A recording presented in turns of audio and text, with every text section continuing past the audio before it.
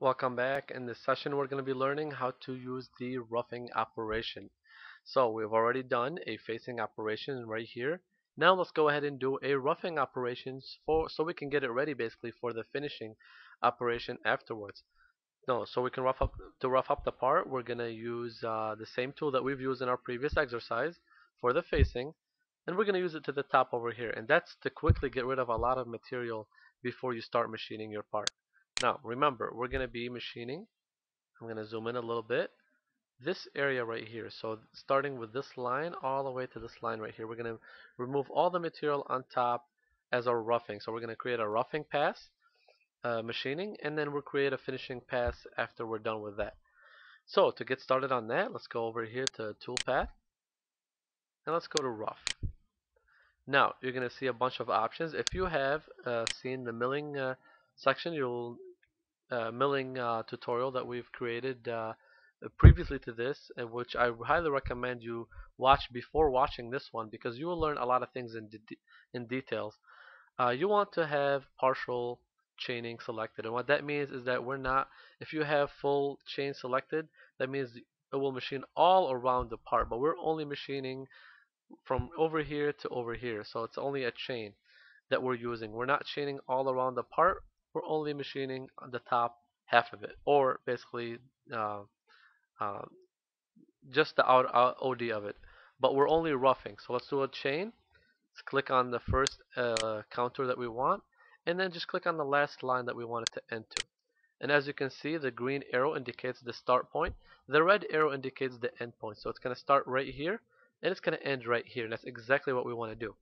So let's go ahead and click on the check mark, and the dialog box appears for the lathe rough properties. Now we're going to keep the same tool as we did before, and let's go ahead and keep all the settings over here the same. For the comment, just to help out others who will be viewing this, we're going to call this roughing the part. And let's go over here to roughing parameters. Now for roughing parameters, everything is basically very self-explanatory. Overlap, this will allow it to overlap the part, the toolpath a little bit, just to give it. It will basically make it easier on the finishing part if you have it checked. So we're gonna keep that on overlap. Depth to cut, we're gonna do the depth to cut to about 0.05 inches. It's gonna be half our how much we're gonna cut off from the top of the part. Minimum cut depth is gonna be 1 thou or uh, yep, it's gonna be 1,000. The stock to leave in the x-axis, we're going to keep it at 10 thou. Stock to leave in the z-axis, we're going to keep that at 10 thou as well. Remember, we're going to do a finishing move afterward, so you want to leave about 10 thou to do the finishing before you're done. Now the entry amount, we're going to keep that as 100 thou from the part. This way, it's not trying to machine anything. It's not trying to machine anything on the right side. We've already done the facing operation. Now for the Cuttin method, we're going to use one way, which means the tool will come over here and then to the top, come back, come over from the right to the top. If we use the zigzag operation, the zigzag is going to go back and forth, which will actually break our part. So we do not want to do that. Roughing direction and angle, we're going to keep that at OD, but you have the options to change it to ID, face, or back. But we're going to keep it to OD since we are machining the OD of the part. You also have the chance to set up the angle for this. We're going to keep it at 0. Compensation type, we're going to leave MASTERCAM to compute the toolpath for it, so that's where the computer is selected. There's also other options that we'll be learning in next sessions and exercises. Compensation direction, we're going to keep that right, which means the tool will be on the right side of the toolpath. Roll cutter around corners. It's set up and all, but we're going to change that to sharp, which means it will only roll the cutter around sharp corners. Now there's a semi-finish, lead in, lead out. Semi-finish we'll be learning in another exercise. Let's go ahead and click on lead in, lead out, and this will help you lead in and lead out how your tool comes into your part and leaves your part. So we're going to leave lead in the same way, but let's change the lead out. Now the lead out, this will tell you the resolution over here. It will tell you the degrees that the part leaves your tool, that your tool leaves your part. So it will leave at a 45-degree angle to the top right. Now let's click on extend and let's change the amount by 1/4 of an inch.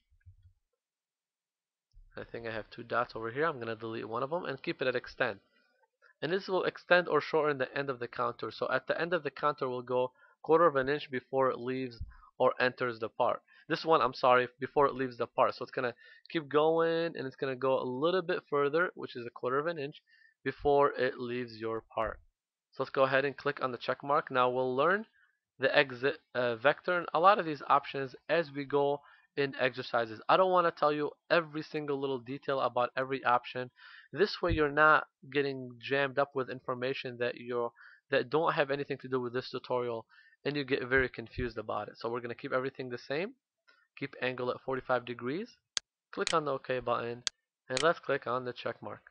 So now it shows you a little toolpath and it's pretty cool. It shows you how there we go. It shows you how your tool now, your geometry changes, your stock changes to match your tool.